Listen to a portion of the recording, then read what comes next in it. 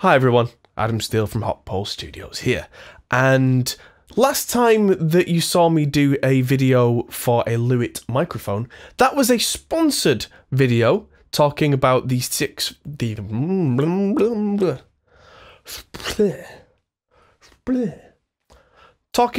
DTP 640 Rex microphone and showing what that can do other than just be a kick drum microphone. This, however, is not a sponsored video. This is the 440 Pure mic, and this is me telling you my honest opinion of what I think of this.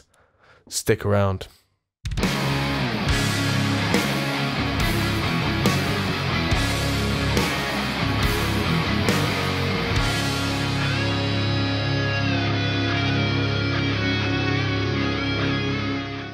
So, the microphone that you're hearing right now is the 440 Pure. My normal voiceover mic is not plugged in right now, the Sennheiser 416. And as you can probably hear the chair squeaking, that's just me being... that's why I'm on black coffee, I'm trying to cut down on the weight. This thing has actually really impressed me. Let's go back a little bit. So... my first impression of Lewitt as a whole was not great.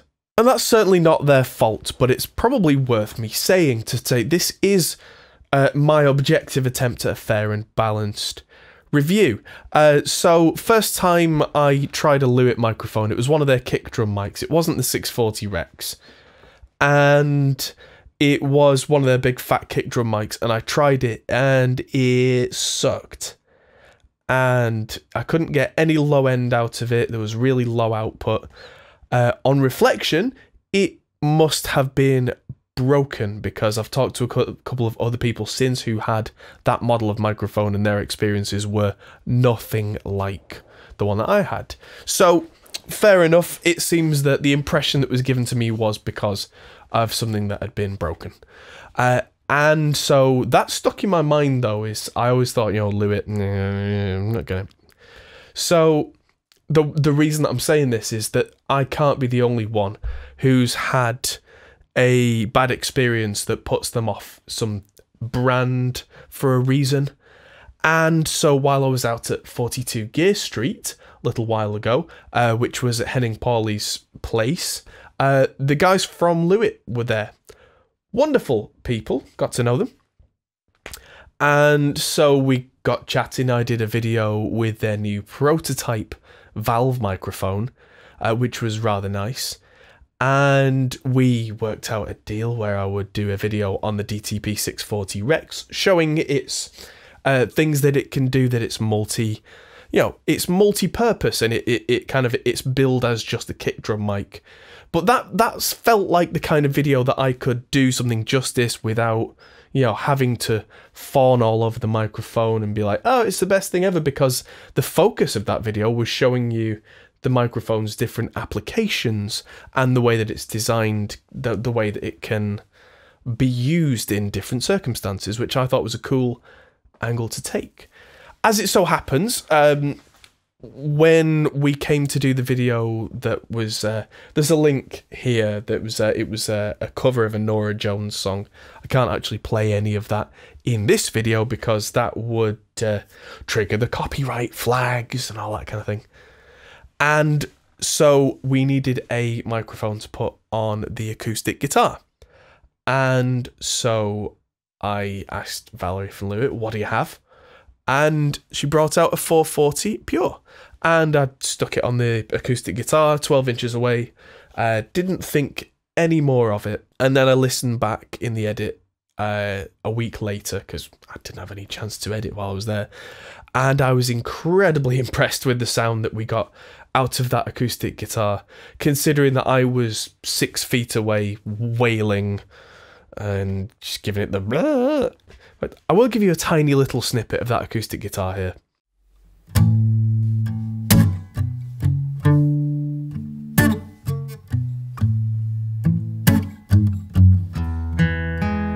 Like a flower. And so that really impressed me, so I asked the guys from Lewitt to send me one of these for an unbiased and fair review. So, you know, if there's anything bad that I find out about it, I'm going to say.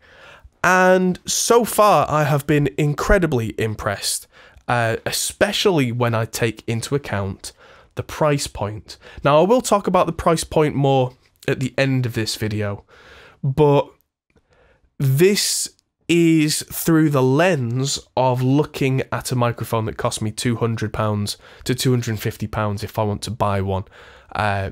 Because, yeah, like I say, they sent me this microphone for review, but I'm always needing new microphones, and there's every chance that if this comes high up on my list, I might buy a second one. I just went out and bought a microphone from Extinct Audio, which I reviewed a little while back, and was so impressed by that I just had to go and buy one. You know, it's an operating cost of a recording studio. It's part of the business. It's what we do. So, yeah, don't be swayed by the fact that I was sent this mic for a review. If I don't like it, I'll say. And you won't see it in any other videos in future. That's the other thing. If I don't like it. That's always a good way to tell whether an engineer says one thing and does another. Now, as for the voiceover sound, you've been hearing this the whole time. If you like the sound of this voice, this is running through Voxengo's Vox Former, which is giving some compression, a bit of light EQ, a bit of gating and de-essing. So it is being processed, this particular sound, but then it's no different from when I have the voice processed from my usual voiceover mic.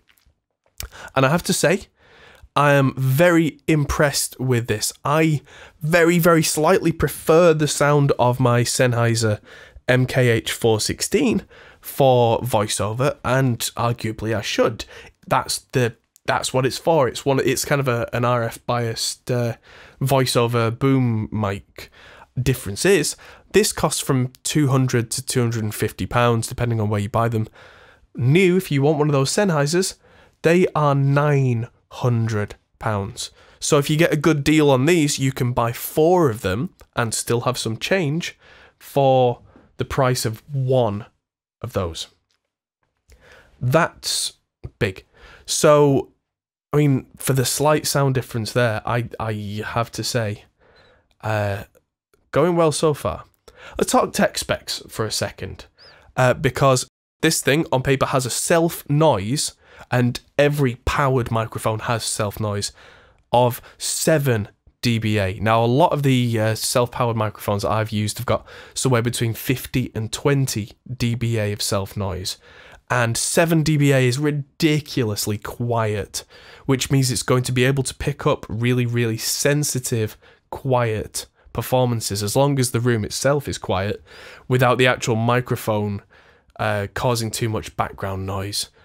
So, let's listen to this microphone now on an acoustic guitar part that I'm just going to play in the other room, and I'm going to play quite quietly with my fingers. Usually I'm quite apprehensive to do that with a lot of microphones because the background noise can creep in, but you're probably more likely to hear me breathing and fidgeting than you are to hear microphone hissing, and you'll get to hear the overall tone of the microphone because I won't put any processing on that. Warm things, warm places, keep you safe, keep you living. Warm things, warm places, keep you safe, keep you living. Take a step outside, look at trees, look at berries with 2 brimming eyes.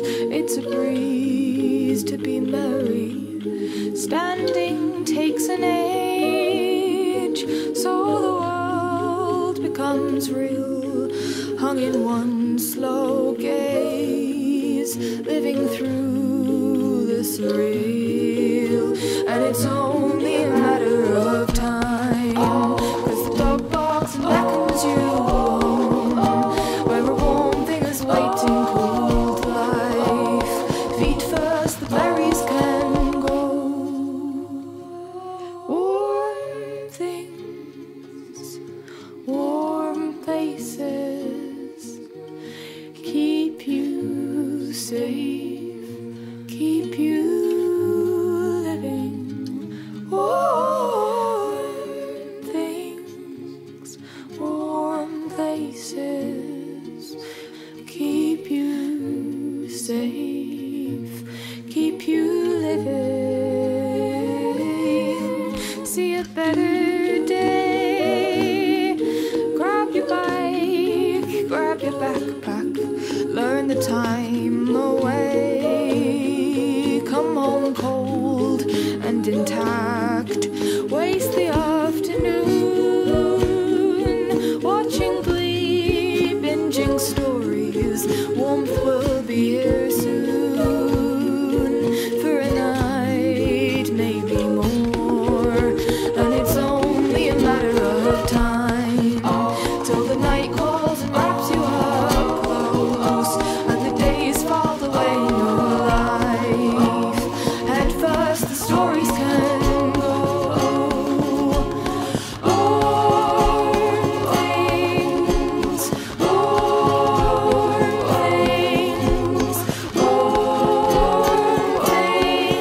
things, warm things,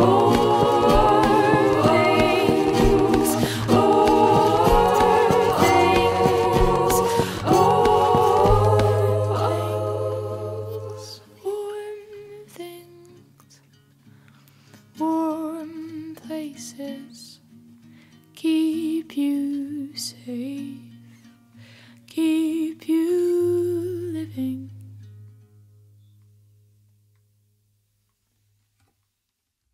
Sounds good to me. And the reason I think, and again, I'm going to talk tech specs for a second. I'm just going to swing around and change the camera angle. What have I done here? There we go.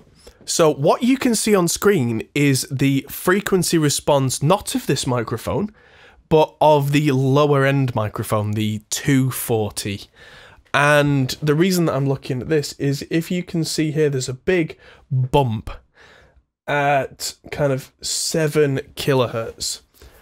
Now, to me, that is the sound generally of a cheap condenser microphone, because what they're trying to do with that design for really cheap microphones is use a presence bump that makes it sound hi-fi and crystal clear and professional. But what actually happens is that in the context of an actual professional recording, that kind of sweetener to the ear can come across as harsh. You can end up with some really overbearing S's and that extra brightness, unless it's something you're specifically looking for, can really be quite overbearing. Now, let's switch this to the frequency response of the 440 Pure. And now you can see that it's a very different top end here. So there's a slight bump around 4K, which is kind of, it can be quite scratchy of a sound, but it's only a 3 decibel bump, whereas some mics will go way higher. And then there isn't that 7K bump, but there is a distinct frequency lift around 12.5K, which is what I would call the air region. And so that's why this microphone sounds quite clear, but doesn't have a very strident, piercing top end, because it doesn't have that 7K thing going on, at least not as a specific standout dip. And that to me makes all the difference in the world. To me, a lot of modern microphone manufacturers, especially on the cheaper end of things, are desperately trying to impress people who don't necessarily know any better, and by doing the whole brightness peak thing, you listen and your first impression is, this is really good, because brighter to the ear generally means better. At least it does at first. When you start adding sources together, you know, electric guitars, cymbals, vocals, you start to get a build-up of frequencies, and the build-up of that 7K thing really starts to hurt the ears and becomes quite offensive quite quickly. Whereas a lot of sources, like electric guitar, for example, don't have a lot of information going on in that 12K region higher up, which means that that nice air on the vocal and the nice shine on cymbals, if I was to use two of these on overheads, say, means that that would sound nice, but would build up in a whole different region. My personal experience of sibilance on vocal is the worst is usually between 5 and 7 or 8 kilohertz. So if you're not accenting that, you're not pulling out the sibilance, but you can have that nice airy top end. And so that's what we're going to show you now, is a little bit of me making up some words. I'm in the process right now, and you might have already seen the live stream, of making a song for one of my friends, Ben. Ben's Twitch channel is really doing well. He does things like Pokemon streams and Magic the Gathering and all sorts of cool stuff. And he's commissioned me to make a song for him. The song was an instrumental, but just for the purposes of this video, I'm adding some vocals with a nice little bit of harmony using the 440 Pure.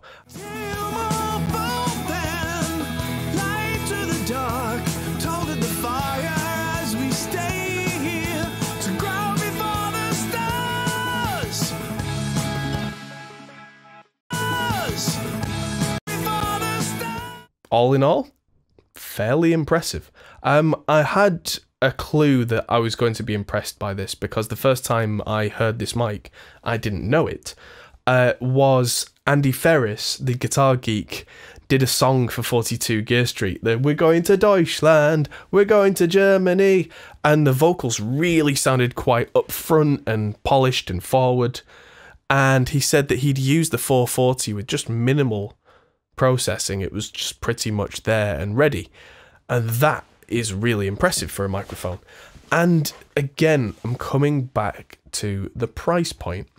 So if I can get this for £200, we're looking at competition like some of the lower end Audio Technica stuff, Aston Origin, or maybe even the Aston Spirit, depending on the price. We're looking at that kind of region of just above entry level. And I mean, there's also Rode have got the NT1 in that category. We're looking at really clean sounding large diaphragm condensers, because up in the higher price brackets you start to get into what I would call character. You start to get into using valves or transformers or weird and wonderful slightly vintage technology to get a much more thick sound that might be described as vintage. Lewitt themselves are making the 1040 prototype right now. We're talking with the expensive stuff like a Neumann U87, which has a big fat transformer in it, or we're talking something like a Neumann again U47, which has a big valve. This has none of those things, but it's not designed to be that. But what it does come with is the case candy, so to speak. And it's the little details at this price point that really impress me. Details like, if you look at the front of the shock mount here, and the shock mount is included in the price, good start. It uses nice thick rubber, cords, bands to suspend the microphone. And it's one of those suspensions where it just kind of clicks in. You don't wind it and wind it and wind it for days. But if you look at the front of it, they stop it. So it's like a horseshoe shape. Now, if you've ever thought that was just for aesthetics, no, there's a reason.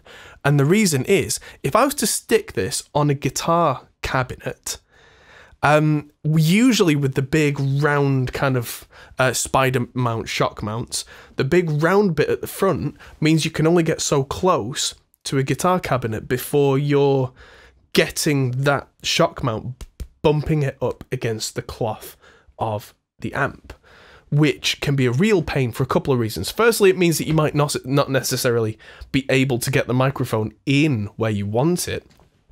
And secondly, if you do get the mic where you want it, the shock mount might be pressing up against the grill, which means potential damage to the grill, or even worse, vibrations from the cabinet going through the shock mount and essentially rattling the microphone and causing extra strange sound artifacts, which would really, you might not pick up on during tracking, but when you're mixing, you're going to hear the weird stuff. Those are consequences that can be solved by just not having that front on the shock mount. They're not the only brand Lewitt that I've seen to do that, but I'm always impressed by companies who go the extra mile with the designs. The other thing that impressed me is this thing, which if I just lift this off, I'll cut the microphone while I do it. This is a pop filter that they include. It's a metal pop filter, small, efficient. It clicks on with magnets. Genius. You just kind of drop it on and that's it. And the magnets are strong enough that you can hold it upside down, give it a good shake. The pop filter isn't coming off. Now, personally, I think that this pop filter is far too close to the capsule to be the be-all and end-all. But quite often, if I'm recording a particularly enunciating pop or rock or R&B singer, then I'll usually have two pop filters in front of the microphone anyway. One to catch the majority of the air and one just as an extra safeguard because you really don't want a key performance being destroyed. This would mean that I would only need to use one external pop filter that I would also then be able to use as a marker for the singer's distance. So if I want them to be 3 inches away, 4 inches away, that means that spacing, I don't need to worry about a second one and a second gooseneck clanging around and bashing into things, because each time you put another pop filter with a gooseneck in there, you are adding another layer of potential problem in terms of something that a singer can knock and make noise with. Ugh. The design is very, very cool in the way that there are different layers of metal with holes in for mesh, rather than any sort of cloth or anything like that. And it looks like it's been really cleverly designed so that there are two layers on the microphone. One is further back than the big holes and the small holes. They're separate. And then the tiny, tiny holes in the pop filter mean that different frequencies and different low-end amounts will get stopped at different points. Very, very clever. And however they've done it in such a way that they've not had to bump the price up to a stupid amount. Now, what they have done, I can see, that keeps the price down, is there are no switches, there are no options. They've designed the mic, as far as I can tell, to take ridiculously high volume levels, but there's no switch for a pad. There's no internal pad switch anywhere. There's no low cut switch anywhere. There's no polar pattern changing. There's no option for anything. And as a result, you get what you get. And that's your lot. And interestingly enough, Lewitt do. He said do. Yes, I'm turning into Henning. They make microphones that cost more that have those options in. And I would imagine that if you really, really want those options, then the extra money is going to be worth it for you. But this is the thing about microphone design and price points, as far as I always see it, is that if I see a reasonably priced microphone that has loads and loads of options, I immediately get suspicious. Because to put in all those choices and all those components and all those extra switches, all that kind of stuff, somewhere corners have had to be cut to make the price point and still turn a profit. Because let's be honest, microphone manufacturers and gear manufacturers of all kinds want to make a profit. That's why they do this. And so, yeah, the way they've done this, there's no like light up LED in it or anything, which I would have liked. Oh, that would have been nice, but you know, I can live without it. It doesn't change the sound. Yeah, I would have liked to have seen a pad switch, but then if this is a transformerless design, and that means that this won't saturate as you absolutely blast it with volume, then you don't need a pad as long as your interface has a pad. Then I'm actually running this right now into a Behringer UMC 404 HD because that's what's over on the streaming setup right now, in lieu of a higher end interface, which I'm sure one will be in there eventually. But that does have pads on each input. I'm not using it right now, but the gain isn't particularly high. If I padded that and blasted this, it probably wouldn't sound too different, and that's a good thing, because yeah, vintage microphones with tubes or transformers, the pad on the microphone, if there is one, generally tends to come between the capsule and the tubes, transformers, all that kind of circuitry, because otherwise those will distort in a nasty kind of way on things like roaring guitar cabs or bass cabs or a vocal that's really blasting, that big operatic kind of thing. And if they've designed the microphone so it's not going to do that anyway, then yeah, maybe the pad isn't needed after all. As for the low cut, that is something that I feel is missing. And if they did a 440 Pure Mark II, that is something I would like to see, because, I mean, this shock mount is supposed to separate things, but listen closely if I just tap the stand. That's a lot of low end transferring through the shock mount. And in a lot of applications, I mean, yeah, a lot of the time you can take that out at the interface preamp stage or even in a mix, but being able to take it out at the microphone stage means that I know that the levels aren't going to clip anywhere, because a lot of level on meters is low end. The lower you go, every octave you go down, the amount of power doubles, so the amount of volume goes up. If you can shelve out unnecessary stuff, yeah, that's something that's well worth looking at. But all in all, I have to say, good job, Lewitt. The other thing that I noticed in the box is this comes in a cardboard box. It comes with one of those faux leather pouches, kind of like an SM57 or something would come in one of those leather pouch type things. And that's one of the ways that they've kept the price down.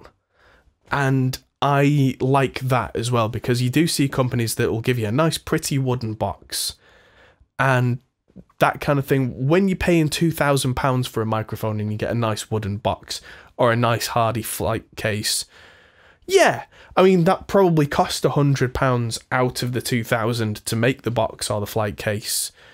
And at that level, I would probably expect that to look after the microphone. But with something at this price point, I would have them in that faux leather bag, and then I would probably store those in like a big microphone locker thing anyway as go-tos. If I was a live sound engineer, I might use these as overheads.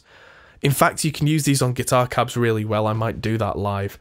They seem pretty tough, although time will tell with that.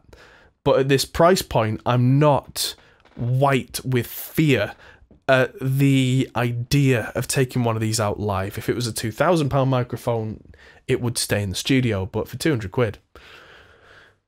Yeah, I mean, that's on the upper end of what I would pay for a microphone that I would take out live. But it sounds like this, so, you know, I mean, I wouldn't use this as a vocal mic in a live setup, but maybe as a drum overhead or as a guitar cab mic, I don't think I'd have a problem with that. But then if it was a guitar cab, I probably would use the 640 Rex, because that thing's an absolute beast and has the dynamic and condenser thing in the same. But then some sound guys are going to get funny about you giving them two inputs and... But yeah, I would definitely go out and get one of these. There are links in the description, right at the top of the description, if you do want to go and get one of these. And they are affiliate links, of course, on Toman and currently Amazon, but that might change. But if you decide to go and buy something else instead, then do click one of the links in the description, because that still helps us out. There's no particular incentive for me to tell you to buy one of these over another brand, which is always helpful, because that's another way that I can say this is balanced. But in its price point, definite 9 out of 10 for one of these. The 10 out of 10 is incredibly elusive. I have yet to see a 10 out of 10 at the £200 price range. There's always time. Thank you everybody for watching. I'll see you in the next video. Subscribe, do the Patreon thing, hit the like button, everything. Cheers everybody. See you later. Hey everyone. That might be the end of the video, but if you fancy carrying on this conversation, we have a Discord server. Link is in the description. We're also on Patreon, which is something you can really help us with. We also are on Facebook, Instagram and Twitter at Hop Hole Studios. See you there.